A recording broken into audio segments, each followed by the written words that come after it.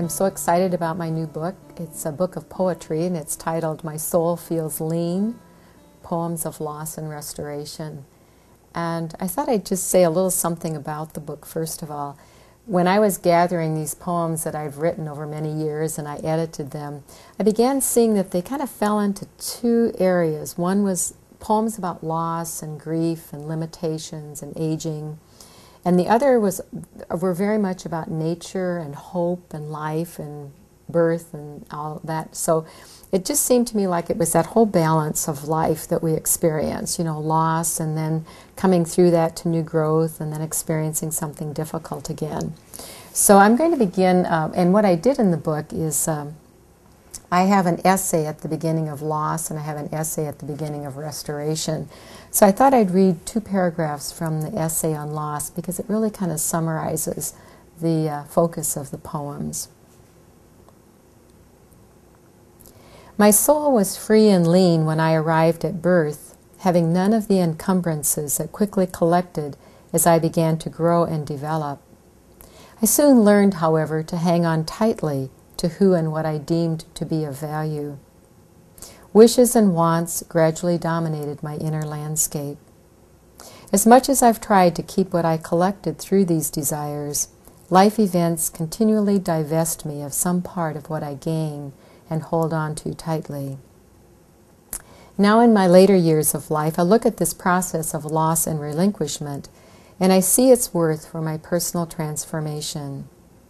As I let go of what I hoped would be permanent, layer after layer of attachment is removed. My soul grows leaner, and the view of who I truly am becomes clearer. I slowly regain that early freedom that my soul had at birth, an ability to live more fully from my core of goodness. Now I can breathe love expansively and hold more lightly what I consider to be of great value. So when I put the poems together, and then I sent them out to 3 or 4 readers. And it was interesting because I heard from one of the readers, and he said to me, you know, the title of your book is My Soul Feels Lean. I'd like you to have a poem about my soul. What does soul mean to you? And I thought, I can't just sit down and write instantly about soul. But I thought about it quite a while, and I actually did come up with something. So this is the poem that starts the book, and it's titled My Soul. He asked me to write a poem about my soul. My soul. I wondered how I could do that without ample inspiration, with only the mundane motive of presenting my soul. I could tell of knowing my soul's songs, but that's not the same thing as writing about my soul, or is it? I have felt my soul's surge of love time and again, intuitively, coming forth like a deep wave of the sea, washing through my wanting self, rising in the taste of solitary joy, sitting on the tongue of nature's beauty, laughing in the ear of my listening heart. But how do I write about this ephemeral glimpse of goodness that passes like a firefly through a summer's night? How do I put into words what I know of this essence, my being, this eternal foundation of all that is strong, true, and worthy? I believe in soul, trust soul, follow soul's movements, and love soul with all my being. Maybe someday words will show their face as my soul does, unexpectedly, lovingly. But for now, I'll simply be with my soul. So one of the poems in here that I've chosen on loss is one that I think speaks a lot to diminishment, and it's called The Old Cottonwood. The old cottonwood has long ago shed his bark, pale skin of the thick trunk, aged flesh grown translucent is all that remains. With only a few sparse branches left to keep him company, he bends over the forest floor, almost horizontal in posture, bowing to the azure sky. I expect with each strong wind to find him lying flat on his stomach, but no, His journey to death is a slow diminishment. Not unlike the bodies I see, still alive with unhurried death in the Pleasant Valley nursing home. The strong roots of their years holding them too in this world, as deeply as the old cottonwood, veering toward annihilation. And then I have a number of poems in here around grief, my own grief, but also other people that I've known and have been with. And so I'm going to read this particular one. Is titled, Grief Has Come to My House. Grief has come to my house, entered without invitation, banged on my locked door, slashed the tightly fitted screens, smashed in the durable windows. She sits now in my heart's best chair, staring at me with bleeding eyes, cobwebs of sorrow in her hair, clumps of sadness on her sour breath.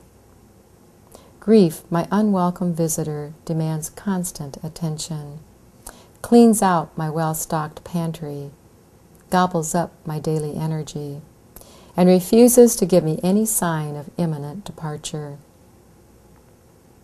I have unlocked the door now, but she never goes near it.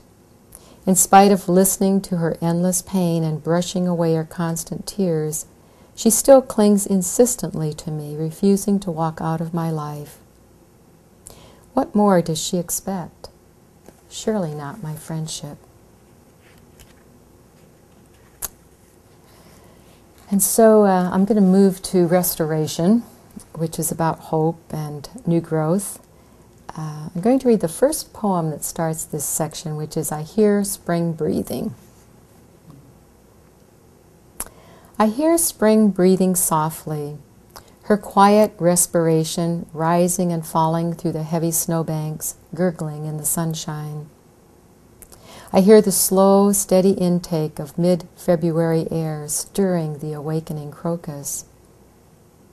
I hear the sigh of the oak tree's terminal buds, warm wind stretching them out beneath the turquoise sky. I hear my own lungs inhaling and exhaling with renewed hope, ready for the coming of green and the shedding of all that is grayed with winter's feigned death. This next one I'm going to share, I actually wrote when I was in New Zealand. I was working there and I was on the South Island, and one morning I had the wonderful opportunity of getting up early and walking in that beautiful rainforest. It was kind of misty that morning, and as I started walking I was really actually first kind of alarmed because I saw so many big beautiful native trees that had fallen down and were obviously dead. And then I noticed something very surprising as I kept walking, and that's what this poem is about. New Zealand rainforest. Surrendered nobility rests quietly on the leafy woodland floor. Giant trunks of ancient trees have plummeted from their secure height to the graveyard of decay, giving themselves to the summons of death without seeming reluctance. Somewhere in their limbs they carry the secret that death never has the last word. I see on their decaying bodies tender moss, sturdy lichen, emerald fern, and other rich inhabitants honoring their way into life, gestated and nourished by the fallen limbs. I walk within the corridors of this early morning, sensing kinship with earth's Eastering, finding hope, hearing its quiet song, feeling a steady rhythm of life beating among the dead, here in the New Zealand rainforest. This last one I'm going to read is one of my favorites in this part of the book. My inspiration for this poem came, I got a note from Dorothy D., and it was about her good friend Honor Kierans, who had died. And in the note she wrote, "Every day I ask Honor to give me the best of her." And after I read that note, I came across a quote by Etty Hillesum, that wonderful young Jewish woman who died at Auschwitz. And Etty had written, I shall live on with that part of the dead that lives forever, and I shall rekindle into life that of the living that is now dead, until there is nothing but life, one great life, O God. And so this is my poem, The Best of You. You are gone from me now, years of grief grown paler, but still glowing steady with memory drawing me ever toward you.